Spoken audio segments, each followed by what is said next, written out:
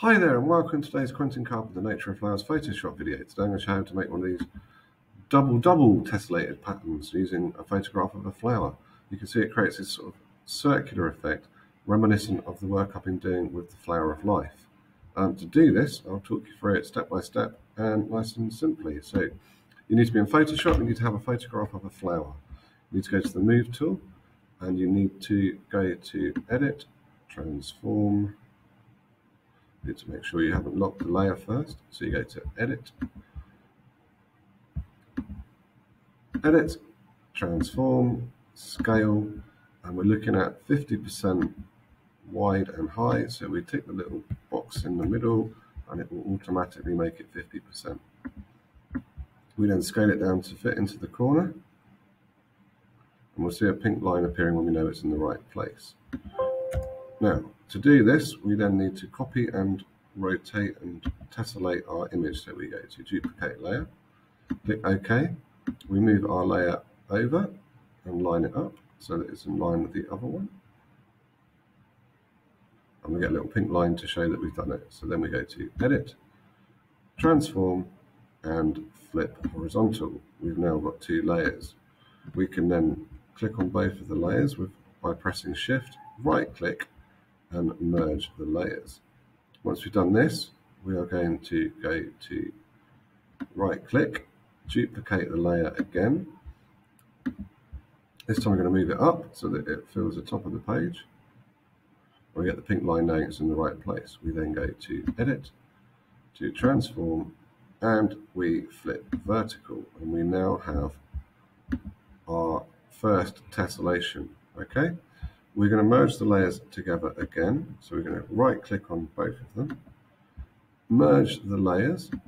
So we've got one layer with all of the flowers on. Now we want to turn it around, but we also want to make the canvas bigger so that it fits when we turn it around. So we're going to go to Image, we're going to go to Canvas Size, and we're going to make sure that the width and the height, both in this case say 30 centimeters, and we click OK. We then need to duplicate the layer one more time. And this time we need to go to Edit, Transform, and rotate 90 degrees. And you can see we've now turned it 90 degrees on itself. This is really cool. And we can use opacity to make it see-through.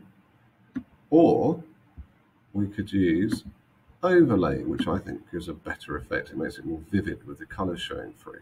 Once we've done that, we then need to merge these two layers together. So right click, merge layers.